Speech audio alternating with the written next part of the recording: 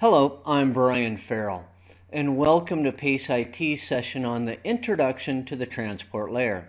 Today we're going to be introducing the transport layer, and then I'm going to do an introduction to TCP and then an introduction to UDP. And with that, let's go ahead and begin this session. I'll begin by introducing the transport layer.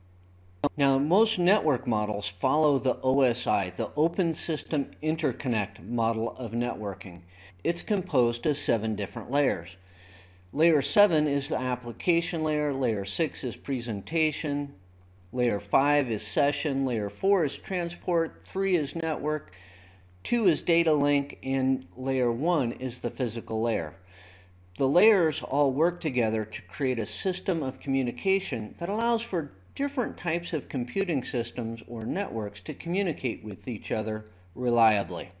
Now, Layer 4, or the transport layer, receives data from the session layer, Layer 5, and it determines what method or type of delivery is required for that data.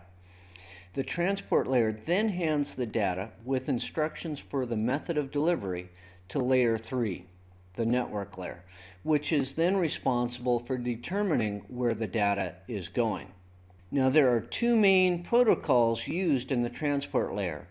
Those protocols are TCP and UDP. With that, let's jump into the introduction to TCP. So TCP stands for Transmission Control Protocol.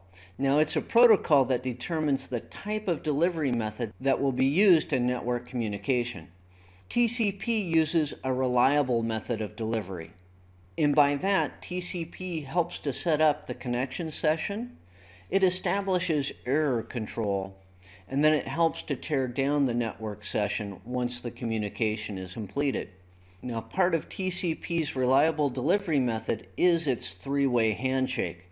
The first part of the handshake is a request for a connection. It then receives the response from the other end. That's the second part.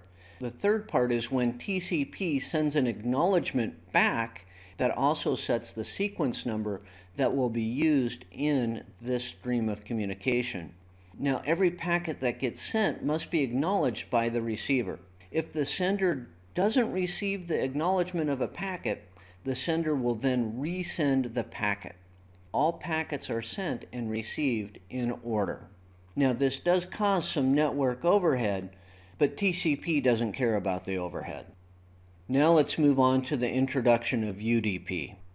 UDP stands for User Datagram Protocol, and it's a protocol that determines the type of delivery method that will be used in network communication, just like TCP. In contrast to TCP, UDP uses an unreliable method of delivery.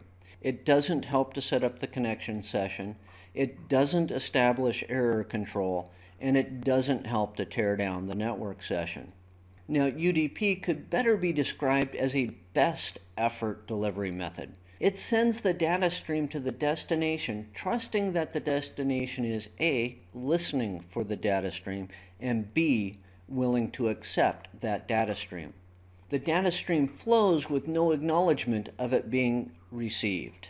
UDP doesn't care if the other end of the stream actually receives the data. It's going to send it anyways. Now, not all network traffic can be treated the same. That is why there are both reliable and unreliable delivery methods. With TCP, the sender can be assured that the other end of the line has received all of the packets that were sent and that the packets were received in the proper order. This works really well for communication that is not sensitive to latency issues that are associated with the overhead of reliable delivery. UDP, on the other hand, strips off the overhead but sacrifices reliability. It is suited for network communication in which speed is more important than reliability. When using voice over IP, VoIP, it is more important for the flow of packets to be continuous than to be held up while waiting for packets to arrive in the right order or waiting for an acknowledgement. VoIP communication can survive the occasional drop packet. Now, that concludes this session on the introduction to the transport layer. I did an introduction to the transport layer.